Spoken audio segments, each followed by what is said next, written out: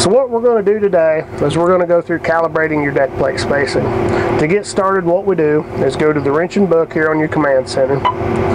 From there should be the calibrations page, and there should be a drop down menu here, and if it does not save deck plate spacing, hit the drop down menu and go down through here, and you'll just have to find it. You may have to scroll up and down to get there. Once you do, go ahead and click on it, and from there you're going to want to hit the arrow to the right.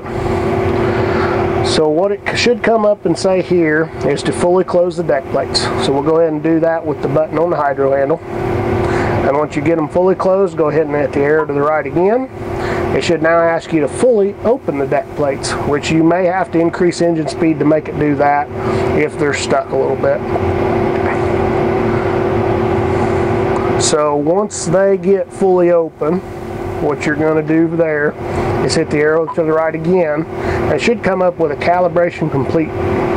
Once it does that, go ahead and hit the arrow to the right again, and it'll kick you back out to the main calibration screen. And there you have successfully completed your deck plate spacing calibration.